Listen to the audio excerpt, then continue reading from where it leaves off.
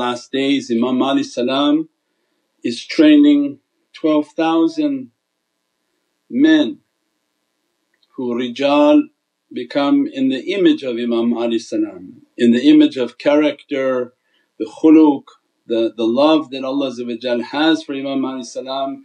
He dresses them with their chivalry, with the good character, the noble character of youthful innocence, and that responsible for raising these 12,000 of the horsemen for Imam Mahdi, that he comes from Jabal Qaf in the times and the events of difficulty, and they are the horsemen for the armies of Imam Mahdi, that they ride a steed in which has an immense power, and its movement is with the power of their thought. As they think and see, the horse is moving in that direction, and it's not a horse from this understanding of dunya, but it's an immense steed and power from Allah, from Allah's heavenly realms. That for us to understand just a small understanding that this Jabal Qaf is the heart of Sayyidina Muhammad, and that the Mountain of Qaf is the reality of Sayyidina Muhammad's heart, and that our love and our ihtiram and respect allow us to be inhabitants of that realm, a realm that not easy to traverse, not readily available, and begins within a hidden cave. And these ashiqeen and muhibbeen, that they took a path at the beginning of Muharram and they asked Allah to take away haram, and that to take away what is forbidden from Allah, and to live a life in which to sacrifice themselves. As they entered into Surah Al-Tawbah, as the Qur'an will pull them into the heart and to the source of its location.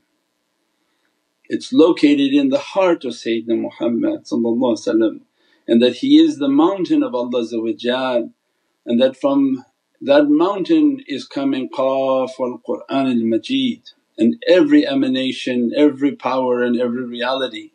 And those who enter into that cave is a cave of unseen, a cave in which nothing manifests.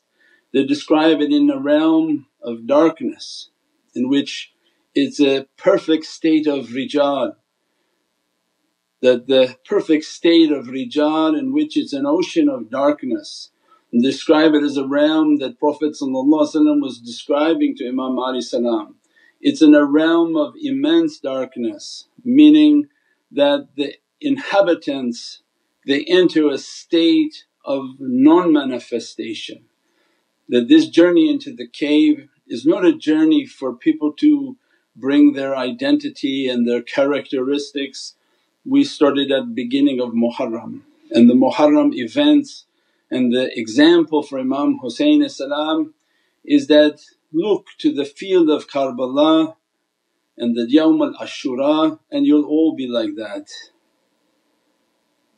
You'll all be like that. Everyone will be in a state of Karbala. That this path is not a path in which to manifest. Anything that manifests will be brought down, anything that manifests will be shattered, everything will become non-manifest. As we see now in dunya that in its binary state it's asking to appear, it has its last thrust of life before its death. Shaitan is quickly coming out and pushing people to manifest on their images, their homes, their cars, their properties, everything that they're trying to do to manifest. It's a last state of manifestation before Allah brings everything to be nothing. In that state of nothingness, ghashiyah means anything that's standing Allah brings it to be brought down. This Jabal Qaf is an ocean of darkness in which nothing manifests, entering into the black, what they call black hole, the one that comes to annihilate everything. That Prophet is that state of akhfa in which annihilates everything. Every light that manifesting becomes as if nothing in the presence, and the journey of that is a ocean of darkness in which the servant is not manifesting and moving into those oceans of reality. And the state of those realities is just darkness, darkness, darkness in oceans of non-manifest. And the only manifestation is these lights of Muhammadun Rasulullah. From that ocean of ishq and love where every goodness is hidden and every blessing is blessed and dressed. We pray that Imam to dress us and to bless us. From that mountain that nothing manifests, and when it manifests with Allah's might and majesty. Means that everything comes with its existence, becomes nothing, enters into the oceans of Fana, and on the other side of this mountain into the light and the glory of Allah's Divinely cave of the heart of Sayyidina Muhammad, they become Baqa, they become ever living and alive in Allah's lights and Allah's glories and Allah's blessings. From that qudrah, from that power, that light and support to begin to enter into the earth, and always a reminder that this earth is now going to reach its phase of nothingness when Allah begin to crush everything, and everything that manifesting will be brought down.